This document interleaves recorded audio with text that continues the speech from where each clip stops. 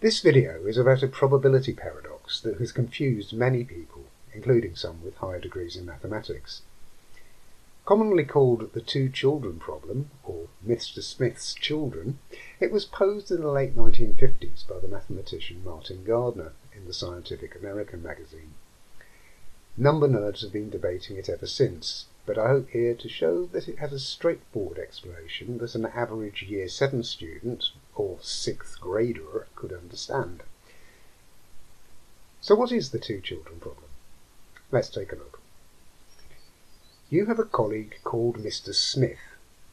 The Smiths are an ideal nuclear family with two children. One of those children is a boy. What is the probability that the other child is a girl? We're assuming here that the Smiths had an equal probability of bearing a boy or girl on both occasions.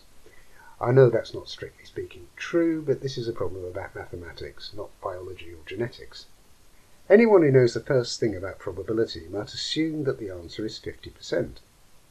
The fact that one of the Smith children is a boy doesn't alter the probability that the other is a girl. But that's to ignore the second thing about probability, that it's often not what it appears to be. That's why casinos make good business and bookmakers are rich. The two children problem is similar in essence to the Monty problem, and if you're not familiar with that, there's a link in the description below. Both problems are counterintuitive and prove that what looks like a 50-50 chance is, in fact, a 2-to-1. And yes, folks, Mr. Smith is twice as likely to have a son and a daughter as he is to have two sons. The proof of this is straightforward. When a couple have two children, there are four possible outcomes. They could have a girl, followed by another girl, a boy, followed by another boy, a boy followed by a girl, or a girl followed by a boy. We know that one of the Smith children is a boy, so we can discount the two-girl possibility. So we're left with three equally probable outcomes, of which two boys is only one. Now, if we were to reframe the question as the Smiths have two children, the elder of whom is a boy, then we could discount the girl followed by boy possibility, and the chance of Mr. Smith's other child being a girl is, of course, 50%. But if all we know is that one of the Smith children is a boy, then the chances are 2-to-1 in favour of the other being a girl. Well, that's all well and good. It may be counterintuitive, but put like that, I hope you can see why it's so. However, let's try putting it into practice, and this is where the paradox comes in. Your colleague, Mr. Smith, has told you that he has two children, but you know nothing about their ages or gender. Then one day, you're in the park and you meet Mr. Smith with a boy whom he introduces as his son. Does that mean that this boy is twice as likely to have a sister as he is to have a brother? Well, surely not. Well, no, it doesn't. In this case, your intuition is correct. There is now only a 50% probability that Mr. Smith's other child is a girl. So what's going on here? Have we uncovered a flaw in mathematics? Oh, no, we haven't. This apparent paradox has a straightforward explanation. We'll come back to our encounter with Mr. Smith in just a moment, but for now, let's reconsider the original assertion.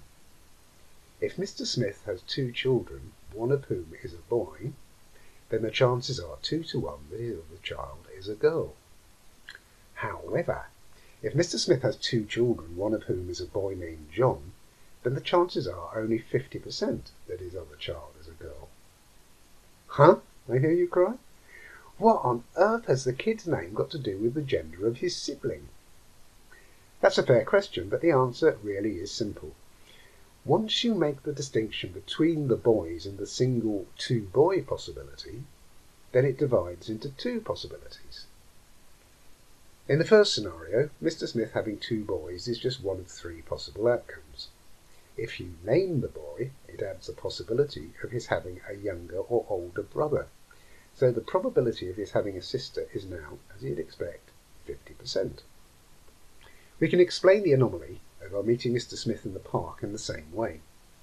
If we call the boy we met in the park Boy M, then the possibilities for Mr. Smith's children are now that the boy we met has a younger brother, an older brother, a younger sister or an older sister, leaving the probability that the boy has a sister at 50-50.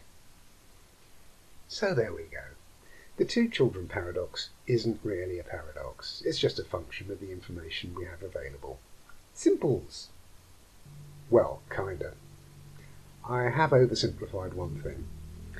Let's go back to the possible family makeup, knowing that the Smiths have two children, one of whom is a boy. When we meet Mr. Smith in the park with one of his children, what is the probability that the child will be a boy? If the Smiths have two boys, the probability is, of course, 100%.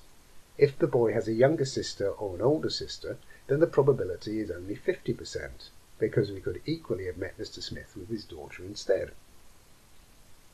Reassuringly, the probability of meeting Mr. Smith with his son if he has a daughter add up to the same as meeting his son if he has two boys, so the boy we meet has an equal chance of having a brother or a sister.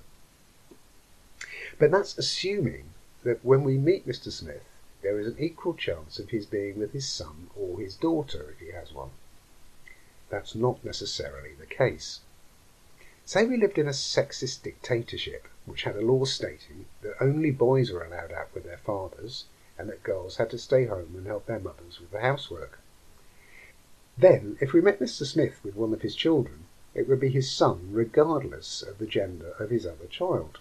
So Mr. Smith's other child really would be twice as likely to be a girl than a boy. Of course, our sexist dictatorship is purely hypothetical. But suppose that instead of meeting Mr. Smith with his son in the park, we'd met them at a football match. I don't think it's outrageously stereotypical to suggest that boys are more likely to attend football matches than girls. So does this affect the probability of Mr. Smith's other child being a girl? It seems so. For the sake of argument, let's say that boys are 50% more likely to attend football matches than girls.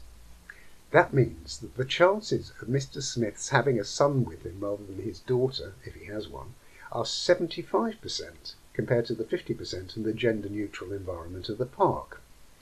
So the Mr. Smith we see at the football match is 1.5 times more likely to have a daughter than the Mr. Smith we saw in the park. Or is he? There are other considerations here, and I can think of at least one to suggest that his other child is more likely a girl. Anyone who's been patient enough to get this far into the video is welcome to comment on that below. One final thought occurs to me. What are we to conclude about the probability of Mr. Smith's other child being a girl if we meet him picking up his son from an all-boys school? I'll leave you to work that one out for yourself. There is a Wikipedia article on this subject, which I've linked in the description, but be warned, it's poorly written and unnecessarily confusing in my opinion. I hope this video has clarified it. If you've enjoyed it, feel free to like it, and if you'd like to subscribe to what must be one of the most random channels on YouTube, then I would of course be delighted. Bye for now.